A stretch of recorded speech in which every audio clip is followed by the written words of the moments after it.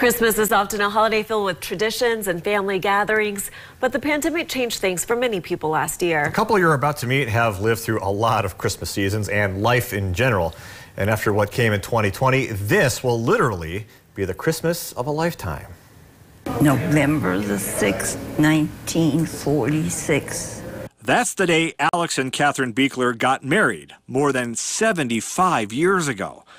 But Catherine was skeptical then. My impression at first was not the best because he was a little bit on the wilder side. With a little patience, things changed, and the two have been together through life's ups and downs. The couple spent their life farming. We did everything. Sure. We had chickens and ducks and geese, and the only thing we never had was sheep. The other thing they had and still do is a large family. Every day was an example of faith, family, and friends.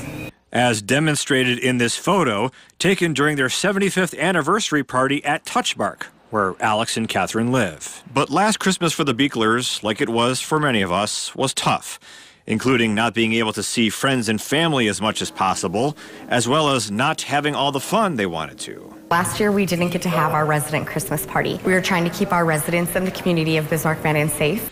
Fortunately, pandemic conditions are improving in North Dakota, so the Christmas party is back on. As far as what has kept these two together for so long, Catherine says it's not complicated. It was the commitment, the children, most of all, we took our responsibility as a family serious. Not to mention having a lot of fun and a sense of humor. I think she's, I don't know.